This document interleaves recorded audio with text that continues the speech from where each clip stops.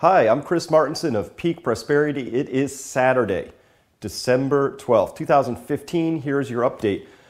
Listen, so much happened this week. It's really hard to know where to get started. We saw the markets really begin to fall apart in some really key ways, something we've been expecting for a long time because the internals have looked horrible.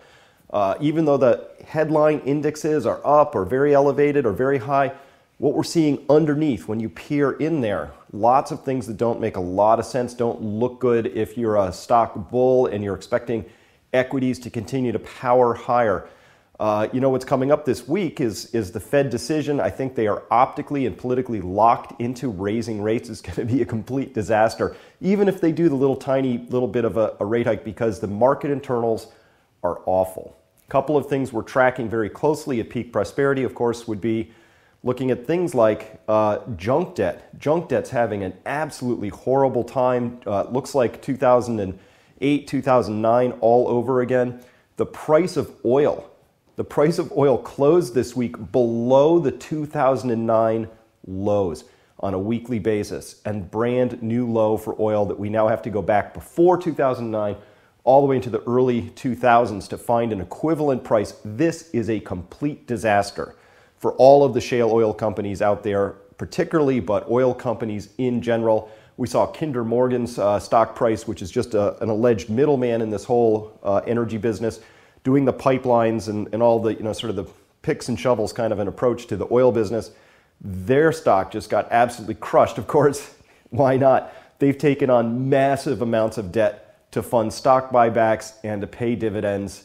Their earnings are just not there to support the valuation that they had on that company.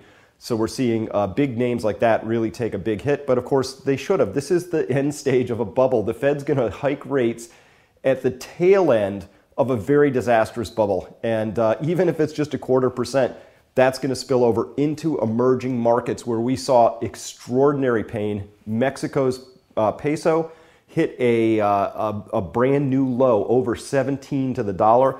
It had been at 16, I was concerned. Now it just vaulted right over 17. The South African rand also plummeting compared to the dollar. So when we look at all these things, put them all together, the emerging markets are clearly in a lot of difficulty. And that's only going to be made worse if the Fed hikes and we have a stronger dollar as a result of all the flooding money in the world looking for at least some sort of a yield. Because if you're trying to save money and you're in Europe, and you're trying to save with a large bank and trying to save a large amount of money, you have to accept a negative rate of interest. And because people are so concerned about getting a minus 0.2% from their big bank over there, say Deutsche Bank, on their large amounts of money, what have they been doing instead? Well, they have been buying German 5-year bonds, getting a tasty return of minus 0.4%. Minus 0.4%. To give your money to the German government for 5 years. It's astonishing. So these are the sorts of developments that we're tracking in the big two-parter that we've got going on at the site right now. The two-part report is about gold. Now, gold has a very strong fundamental case to be made for why it should be much higher in price than it is right now.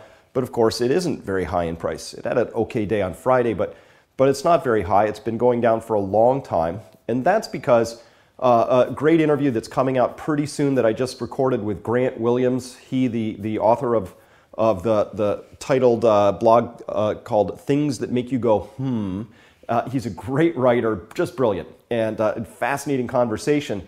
He and I were talking about gold, and he said, why gold's been going down here in the West, Chris, is because nobody cares. All the people who have all the big money, they don't care. They don't care about gold. They don't. It's just a plaything. So they sell it in the paper futures market. They don't care. And nobody in the Western government seems to understand the historical role of gold and how it might be important to hold on to it. So nobody cares. That's his thesis. And because nobody cares, we've been selling all the gold in the West to the people in the East, China and India in particular. And so it's just astonishing to see all of the West's gold flooding to the East. China's been buying 50 to 60 tons per week. India's about half that, maybe a little north of half that, depending on the season. It's as high as that, but overall about half. also buying like crazy at these prices. So that's the, you know, there's a fundamental case to be made for gold. Listen, could the price go lower? Absolutely. We have insane markets right now. Insane. Just as insane as to value Kinder Morgan at 148 times earnings or net cash flows. It's just as insane to just be selling willy-nilly all these other things that are actual valuable commodities. So it's crazy, topsy-turvy world. Come check it out.